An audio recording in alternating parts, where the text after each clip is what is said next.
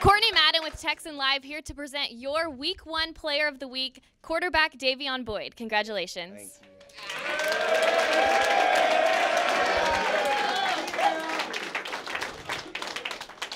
So what are your thoughts on the game this week and how you've played so far? Well, we started out good. I mean, there's so much stuff we got to get better at, so we're still working on it. But, this team is great. We got a real good team, and, we're going to go far. What are your goals for this season? My goals, honestly, is just to help the team win. Anything I can do to put this team in a better position, that's what I'm going to do. So, obviously, being a quarterback, you have a great O-line. So, talk a little bit about your offensive line protecting you. My offensive line is doing really well this year. I mean, practices are tough for them, but they're fighting through it. They're doing well. And then, obviously, we can't leave out the defense. Talk a little bit about your defensive guys. The defensive guys, they're amazing. I mean, it's crazy. They don't let no big plays happen. Nobody. It's crazy. I don't know how to explain it, but no defense. But I mean, they ball out is what they say. And then winning Texan Live Player of the Week for our first week, what does that mean to you? It's a good accomplishment, but I mean, there's more stuff to be worried about during this season, so we're just gonna keep going. All right. Well, first talk about your accomplishments, and then talk about what it's like to play with Boyd. It's really fun playing with Daveon because he spreads the ball around to all of us receivers, Oh, and accomplishments. Last year I was at quarterback, so I didn't really get to play the position I wanted, but this year I'm at receiver. I got 15 catches.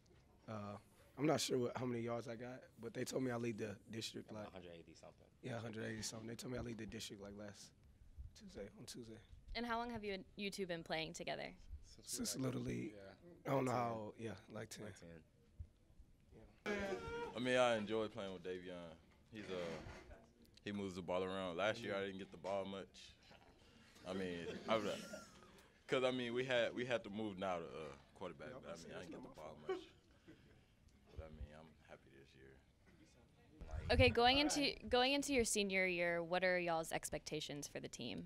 We really want to go far in playoffs, and we're planning on making it to state, but we got to keep practicing, and taking one game at a time. We're planning on getting better and better every day and every week, and hopefully make it far in the playoffs. I was fortunate enough this summer to be part of your 7-on-7, but, one of the things on 7-on-7, you don't get the opportunity to see the defense. And knowing what kind of defense this team had, it felt like if the offense does exactly what Daveon's done, which is manage the ball, move it around, and, ultimately going to score a lot of points, the defense really could take y'all deep into playoffs, if not all the way through the state championship. Tell us a little bit about where you're at and, where you're looking for this season. I mean, well, our defense, we just do our best in practices and try to get better every day. Well, how many guys are actually come back this year? How many starting seniors did you have, or actually underclassmen come back this year? I think 8 or 10. Well, and that was one of the, and I'm just going to keep rolling. That was one of the things from last year. You guys had a really good defense. Unfortunately, had a couple players ineligible in that first playoff game. So I know a lot of people thought, well, you had a great record but got knocked off early. But I know how good this defense is because I watched it all year last year. It sounds like you got 8, maybe 9 guys returning this year. So that has to be important. And it all comes down to team spirit and, playing together. So where are you going after this level? Do you have any college offers yet, or what's your thoughts on that? Not yet, but I'm hoping I can get something. But I'm just gonna keep working to get better. All right, I got Daveon here. I know for a fact he's got several offers out there. But more importantly, it really isn't about offers. It's about what you bring to the team. And I know in 7-on-7 you were a big part of it this summer. Tell us about how you lead that defense out there. We had a lot of young guys out there, so I was trying to run the defense, you know what I'm saying? But we did really good. We got far this year. We got farther than last year, so that was a good accomplishment for the team. Have you actually verbally committed to any college, or what are your thoughts right now on that? No, sir, but it's a lot of D2, small D1 AA, and a couple D1, small D1 schools looking at me right now.